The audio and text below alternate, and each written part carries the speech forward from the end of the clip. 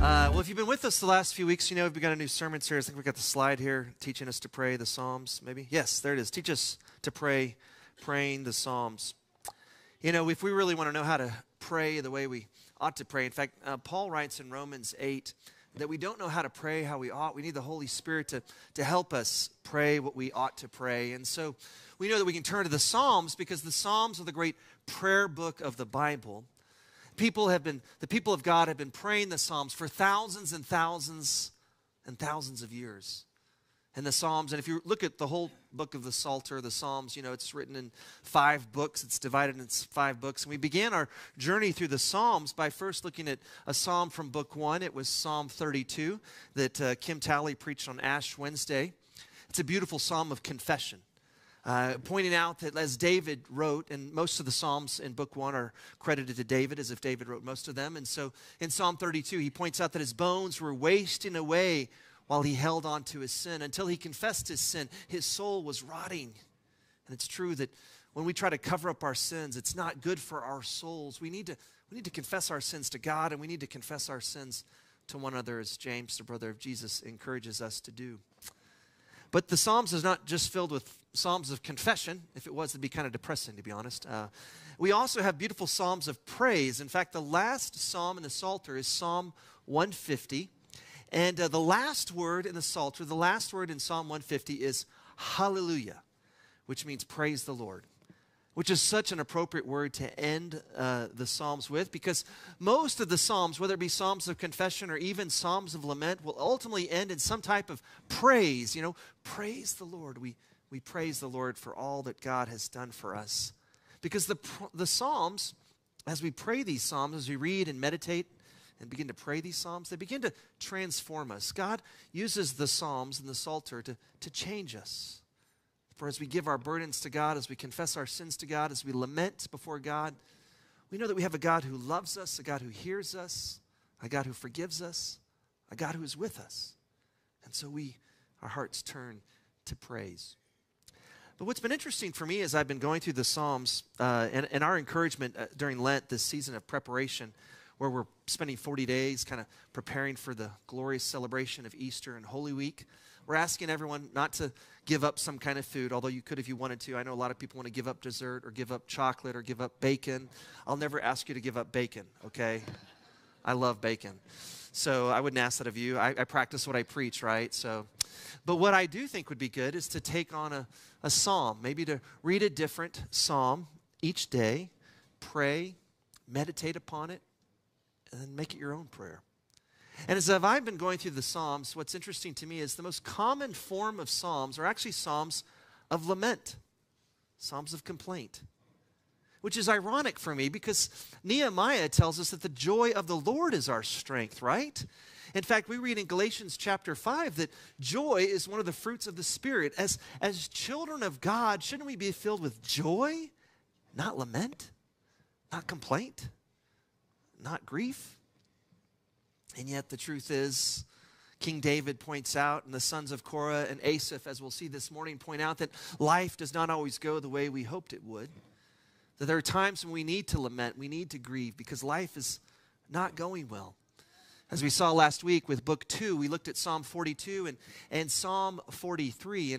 And we saw that in those Psalms, the sons of Korah were complaining that life is not the way that it used to be.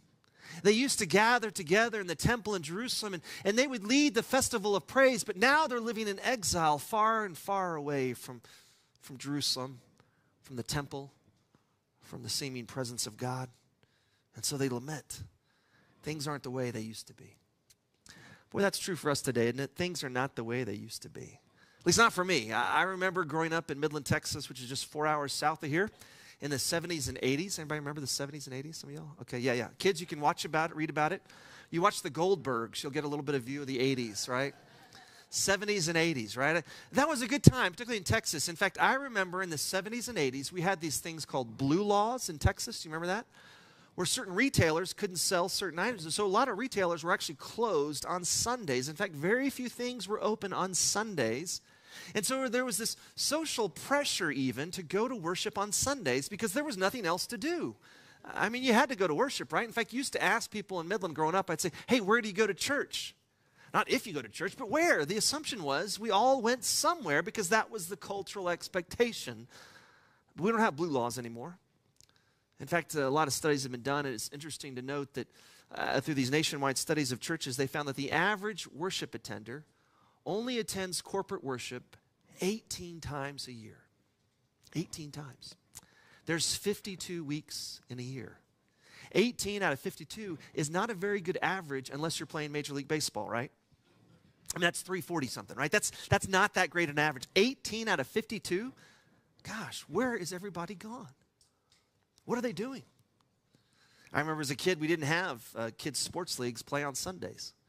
The thing we did on Sundays is we went to worship.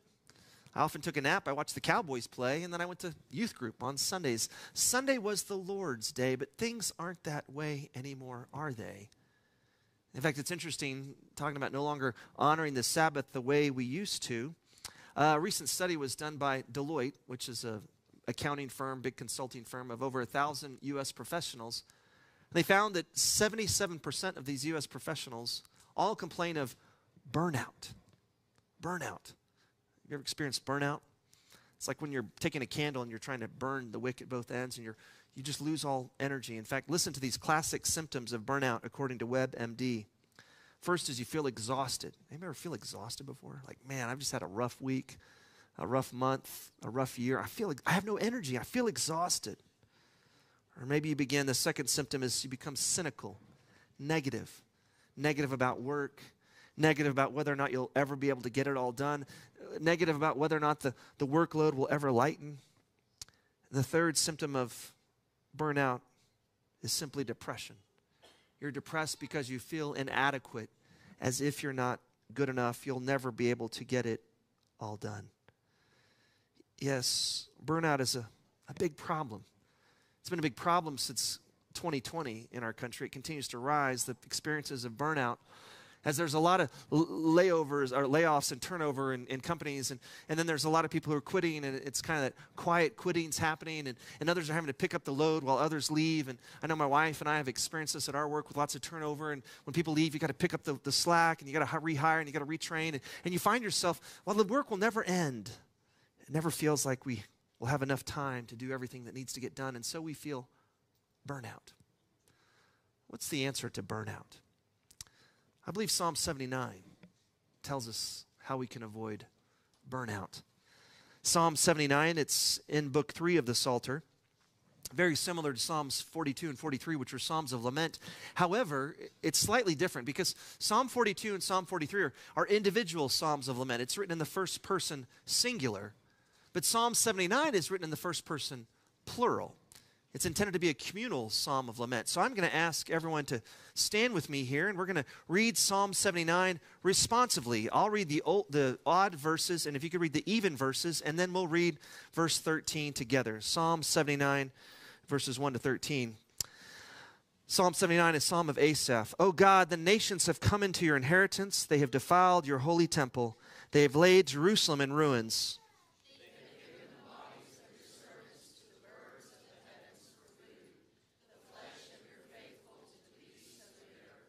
They have poured out their blood like water all around Jerusalem, and there was no one to bury them.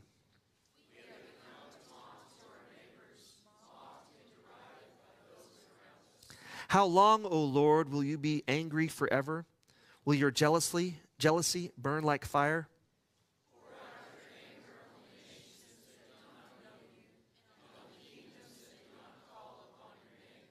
For they have devoured Jacob and laid waste his habitation.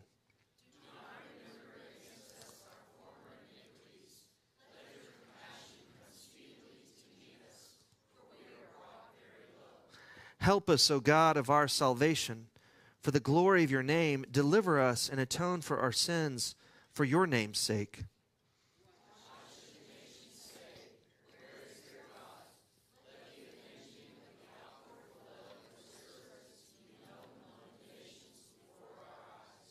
Let the groans of the prisoners come before you according to your great power.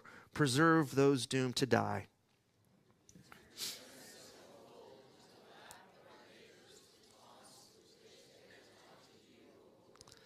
But we, your people, the sheep of your pasture, will give thanks to you forever. From generation to generation, we will recount your praise. Please be seated. Please join me as you pray. Gracious and loving God, as we have opened up your word, we pray that by your Spirit you would continue to guide us in the hearing and guide me in the preaching of your holy word. May the words of my mouth and the meditation of all of our hearts be acceptable in your holy sight. Through your Son's precious name we pray, and all God's people said, amen. Looking again at those first three verses. Oh God, the nations have come into your inheritance. They've come into the city of Jerusalem. They've defiled your holy temple. The temple was only the place for the Jews, Gentiles, non-Jews, pagan Gentiles specifically. Those who worshiped foreign gods were not to enter the temple or it would become defiled. The enemies of these foreign nations with their foreign gods have entered the temple. They have defiled it. They have defiled your holy temple. They have laid Jerusalem in ruins. They have given the bodies of your servants to the birds of the heavens for food, the flesh of your faithful to the beasts of the earth. They have poured out their blood like water all around Jerusalem, and there was no one to bury them. You know, as we were planning on Tuesday for this worship service, we always get together as a staff, and I was talking to Kelly Glass, who's a great children's director, but I was like, you know, that's a really tough children's sermon, Psalm 79. May want to go with something different. I mean, it's kind of a gross scene, right? Psalm 1 to 3, it's like, oh my gosh, these first three verses, I mean, the blood is pouring out like water.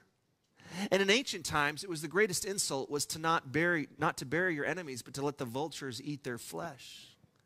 The people of Jerusalem have been conquered, and they don't even have the time or the people to bury their own dead. And so their dead lie as their blood pours out like water, and the vultures are eating at their flesh. And not only have they been defeated, but now they're being taunted. Things seem to go from bad to worse, as you read in verse 4 and 5. We've become a taunt to our neighbors, mocked and derided by those around us. As we see later in verse 10, they ask the question, where is their God? It was believed in ancient times that every nation had its own god or gods, and that if you offered the right worship to your God, then your God would give you victory in battle. And then if another nation is able to defeat you, then that means their God is greater than your God. And so they're mocking Israel, who only claims to have one God, which was unique in that time. They worshiped Yahweh, and yet Yahweh did not deliver them this time. Their enemies with their foreign gods have defeated them. And so they ask, where are their gods? And so the people of Israel feel defeated. And so they say, how long, O Lord, will you be angry forever? Will your jealousy burn like fire? How long, O Lord? That's the great question of Psalm 79. How long, O Lord, will you allow our enemies to conquer us, to defeat us, to taunt us? How long, O Lord? When will you deliver us? Notice that the psalmist, even in the midst of defeat, still knows that God is sovereign. God is all-powerful, in control. And they know that they've been defeated because God has allowed them to experience defeat. And they even have enough self-awareness to recognize that their defeat is a result of their own sin. We see this in verse 8, when they say, do not remember against us our former iniquities. The people of Israel recognize that they did something wrong to allow God, to move God, to allow the enemies to defeat them. In fact, we saw it in verse 5 when they say, will your jealousy burn like fire? What was the sin of Israel that would move God to jealousy? What was the sin of Israel that would make God so upset that he would allow the enemies of Jerusalem to defeat them? What was that sin that would cause God to be jealous? We actually find it in the Ten Commandments. In Exodus chapter 20, verses 3 to 6, we read the first two commandments of the Ten Commandments when God says, I am the Lord your God, who brought you out of the land of Egypt, out of the house of slavery. Exodus 20, verses 3 to 6. You shall have no other gods before me. You shall not make for yourself a carved image or any likeness of anything that is in heaven above, or that is in the earth beneath, or that is in the water under the earth. You shall not bow down to them or serve them, for I, the Lord your God, am a jealous God, visiting the iniquity of the fathers on the children to the third and the fourth generation of those who hate me, but showing steadfast love to thousands of those who love me and keep my commandments. I, the Lord your God, am a jealous God. Now, when we think about the different ways to describe God, we don't tend to think of him as a jealous God. We don't think of him as like an emotionally, unstable person that would become jealous. And yet we know God is passionately in love with his people. And so as a spouse would become jealous of their spouse if they were to cheat on them, God is a jealous God. He doesn't like it when we worship other gods, because God in his great love for us knows that worshiping foreign gods, worshiping false gods is not good for our soul. It's not good for us to chase after the empty idols of this world. And if you read 1st and 2nd Kings, it tells the history of the people of Israel. You'll find that the great sin that upsets God more than any other is the sin of idolatry. Beginning with after King Solomon, the kingdom of Israel is divided into the northern kingdom and the southern kingdom. And the king of the northern kingdom was King Jeroboam. And beginning with him, he began to encourage the people of God to worship false idols. And he put up an idol of a bull, a gold calf. Shouldn't they know that's not a good idea from Exodus 20? Anyway, they get this gold calf. They start worshiping. And every king in the northern kingdom moves the people away from God as they chase after the false gods of the Canaanites and the neighboring nations. And the southern kingdom has some good kings, but eventually they also begin to stray. And as they stray, eventually they begin to worship the false gods. And they set up these Asherah poles, these poles that were to this goddess Asherah, who was a Canaanite goddess. And then people would worship at these Asherah poles. Idolatry is the sin that makes God most upset. Now, we don't wrestle with that today, do we? We don't set up Asherah poles, at least, right? I mean, we're smarter than that. And yet, there are so many different idols that our culture offers us, things that promise fulfillment that ultimately prove to be empty. And we chase after them more than we pursue God, and we too are guilty of idolatry. Tim Keller has written a great book, the Presbyterian pastor out of New York City. It's called Counterfeit Gods: The Empty Promises of Money, Sex, and Power, and the Only Hope That Matters. And in the book, he gives you a great definition of what an idol is. He says, an idol is anything more important to you than God. An idol, I think we've got the quote here. An idol is anything more important to you than God. Anything that absorbs your heart and imagination more than God. Anything you seek to give you what only God can give. Anytime we pursue anything more than God, we're guilty of idolatry. We're guilty of making an idol. And of course, with the title, you can tell that the main idols of our culture are money, sex, and power. And we know that you can never have enough money. Just ask John D. Rockefeller, who was asked, when's enough? And he just said, just $1 more, right? You'll never be satisfied. You'll never have enough money. Power proves to be fleeting and passing. Sex never really satisfies for the long term. No, these are the idols of our culture, and he points out that we can easily succumb to chasing after them, but they're not the only things that we can make idols of. We can make good things, like our occupations, or even our children, idols if we pursue them more than God. He points out in his book that, if we make an occupation, our job, our ultimate thing, the thing that defines us, rather than our relationship with God, we've made our work an idol. If we make the happiness of our children our ultimate goal in life, then we've made our children and their happiness an idol.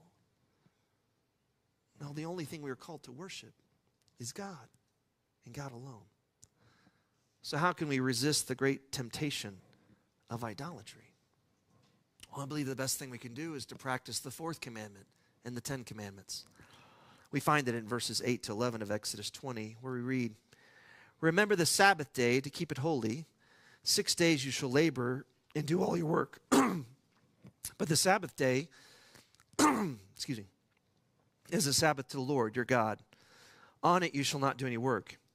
You or your son or your daughter, your male servant or your female servant, or your livestock or the sojourner who is within your gates. For in 6 days the Lord made heaven and earth, the sea, and all that is in them, and rested on the 7th day. Therefore the Lord blessed the Sabbath day and made it holy."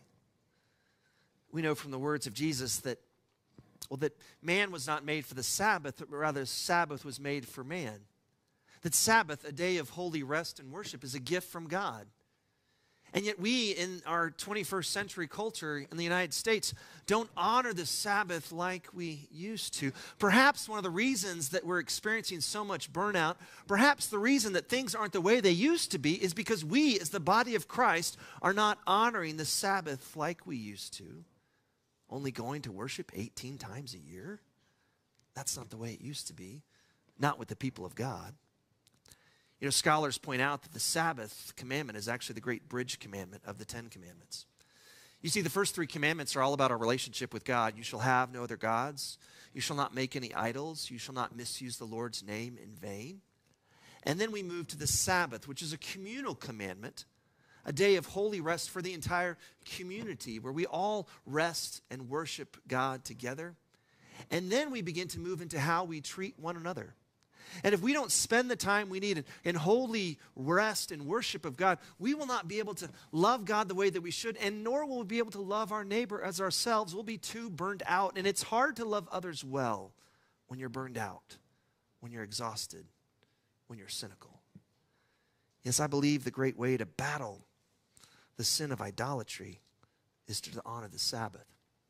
So what do you like to do on the Sabbath? Thankfully, you're here. I know you guys are all above average, right? Go more than 18 times a year. Worship is one thing.